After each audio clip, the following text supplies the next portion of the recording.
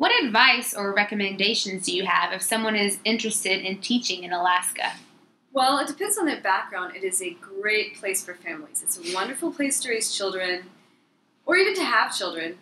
The entire state is very family-oriented. It's a good place for couples to go, or single people. I went as a young single woman. If you have a pet, it's easy to take your pet, and a lot of people love animals there.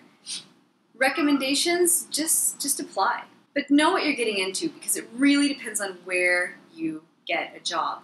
Anchorage is a city of 300,000 people. You'll find everything you need there. You'll still deal with a really harsh winter, but as long as you feel like you can do that, you will be fine. If you end up in a village of 200 people, 30 people, even 700 people, not everybody's made to deal with that. And I've heard stories about people getting off of their flight, arriving for their new job and their new home, looking around, and literally getting back on the plane and leaving. It does happen. Even on the island where I lived, which has 10,000 people, it has happened.